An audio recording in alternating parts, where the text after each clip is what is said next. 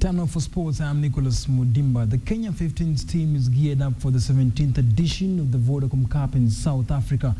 The showpiece will be of value to the Kenya 15's team who want to add international flavor to the experience as they prepare for the World Cup qualifiers. The team's participation in the tournament and the subsequent World Cup qualifiers has been made possible by the East African breweries who signed a 75 million shillings deal with the Kenya Rugby Union.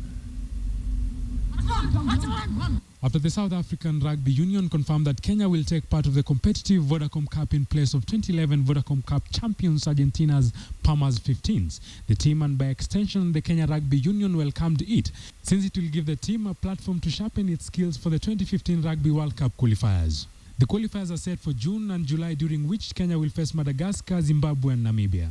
For us to get to the World Cup, we can't just walk there. You've got to work hard. If you continue playing with mediocre competition, you remain mediocre. If you play against the best in the world, you are raising your bar. The Kenyan 15 teams will be based in Cape Town and will play in the southern section of the competition, where they will open their campaign against Eastern Province Kings on March 7th.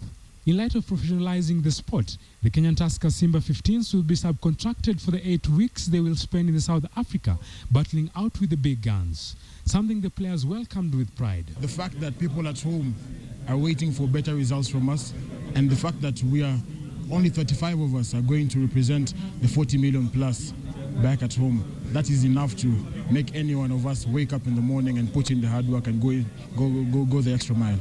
Under tactician Jerome Pawota, the Kenya 15 squad fell 55-33 in the hands of Namibia, 29-14 against Zimbabwe during the Namibian Tri-Nation Rugby Series.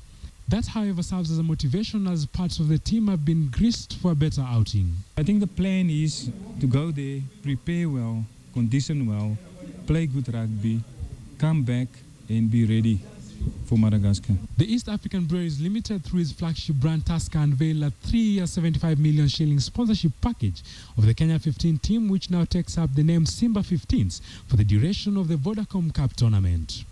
Moses Swahisi, KTN.